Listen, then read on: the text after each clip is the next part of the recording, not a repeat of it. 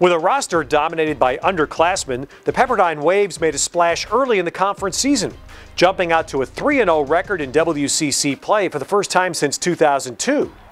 The youthful Waves struggled down the stretch. However, the future is bright in Malibu, as an underclassman led the team in scoring in all but 2 games last season. Okay, Tom, well, let's start with a 3-0 start. I mean, that's a wonderful thing. Hadn't happened for Pepperdine basketball in quite a while. What did that do for your program? Well, you know, we, as you said, we got off to a good start in conference. Now, we beat people that we should have beaten, to be honest with you. These were teams that we, you know, were as good or a little better than at that time, and that helped us. And yet, having said that, as the rest of the season progressed, it obviously didn't help us in the one-loss record. Now, we went up to Gonzaga and Portland right after that and played very well at Gonzaga. Close at halftime, had a chance to win that game, and played reasonably well at Portland. Then I think we started to lose our confidence a little bit, but the fact that we did get off to a 3-0 start was very helpful to us. Michael Thompson development, what kind of a year was it for him, and how does it project ahead? Well, Michael's a very versatile player. He can do a lot of things. He did not shoot the ball well early in the year. As the season progressed, he became a better and better perimeter shooter. Learned to attack the basket. A lot of times he settled for jumpers, and he started to take the ball and attack the basket. Patient, and that's a great sign when your team can be patient. Wow, Thompson again, right at Harris this time. And the first foul called on Elias Harris, but credit Michael Thompson. He's come into this game with just raw aggression. Very smart defender, an adequate rebounder.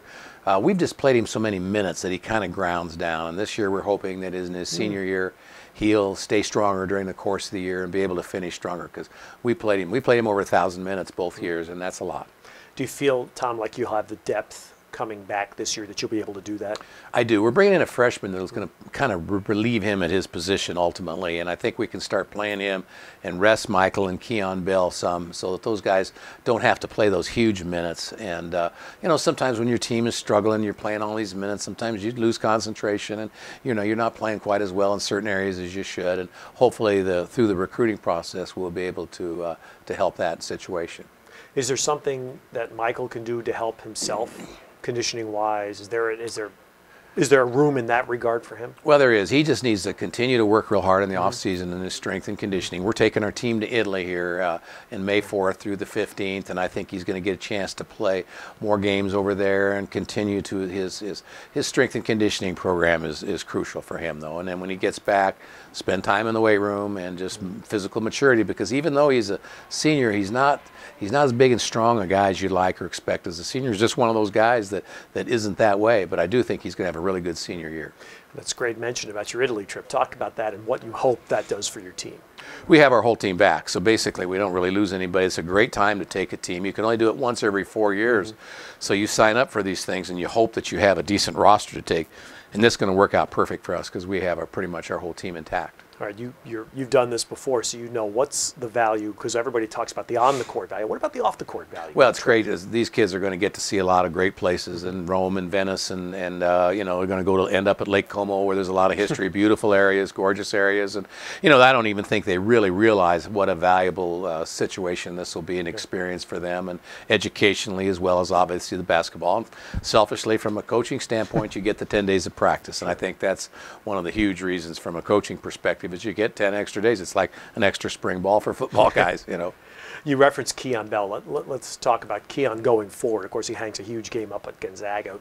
Coming back next year, what your hopes and expectations are? Well, Keon is a terrific athlete. I've coached in the Big 12 and the SEC, and he's that kind of an athlete. He's just a terrific athlete, and he's becoming a better basketball player.